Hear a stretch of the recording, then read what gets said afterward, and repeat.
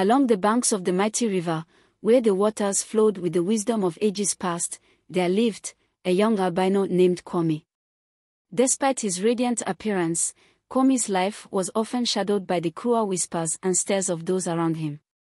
Albinism, popularly known as Ofrijaeto in Ghana, was rare in his village, and superstitions about it lingered like mist in the early morning. Yet, Kwame was not deterred by the ignorance of others. His heart was as pure as the morning dew, and his spirit shone brighter than the midday sun.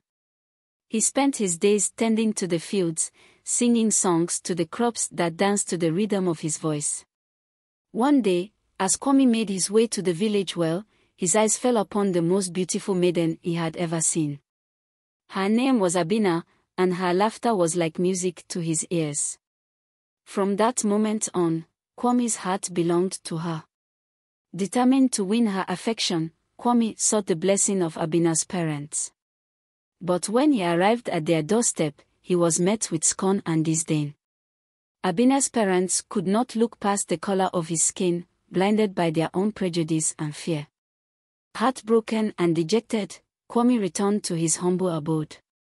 Yet, even in the depth of despair, his love for ALBINO burned like an eternal flame. He vowed to prove his worth, not through words, but through deeds. With each passing day, Kwame toiled tirelessly, performing acts of kindness and generosity throughout the village. He helped mend roofs, carried water for the elderly, and shared his meager harvest with those in need. Slowly but surely, the villagers began to see beyond the color of his skin, recognizing the beauty of his soul.